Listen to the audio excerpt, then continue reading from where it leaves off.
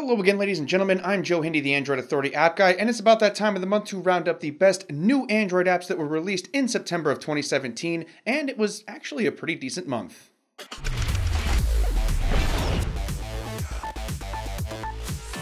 Be My Eyes is a volunteer app. It helps blind people with problems that are easily solved by people with normal vision. Here's how it works. Both blind and sighted people sign up for the service. Whenever a blind person needs help with something, they call the service and a sighted person answers to assist. It currently boasts around 50,000 blind people and 500,000 volunteers. However, the blind are encouraged to use the service as often as needed, so no amount of volunteers is too many. The app and the service are both entirely free.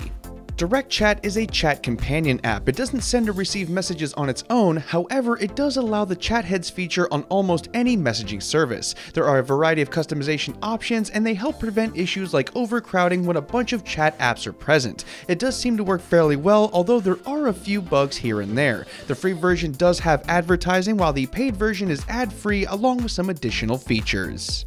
Google Assistant is a weird new app. It doesn't house Google Assistant or anything special like that, however, it does offer one-tap access that inexplicably wasn't available before. The application works by opening Google Assistant as soon as you tap on the icon, as opposed to opening the Google app and then finding it there. And that's about all that the app does. It makes it easier to find and gives Assistant a proper spot on your home screen or your dock. Otherwise, it doesn't do anything else yet.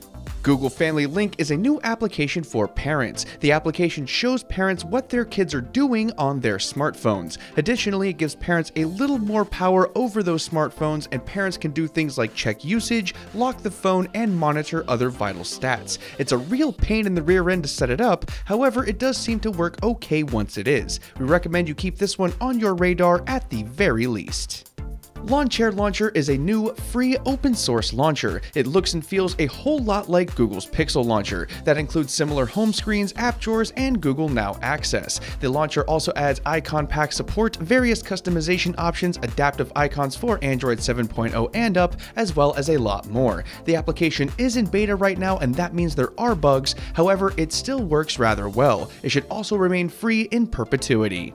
Facebook Messenger Lite isn't technically new, however, it is finally out in first world countries like the UK, US, Canada, and Ireland. This is great news because Facebook Messenger Lite is a lighter, easier, and more data-friendly alternative to the normal Facebook Messenger app. It rips out a lot of the useless features and bloat, and what's left is a basic experience with material design, chat functionality, and call support. It's also entirely free and highly recommended over the regular app.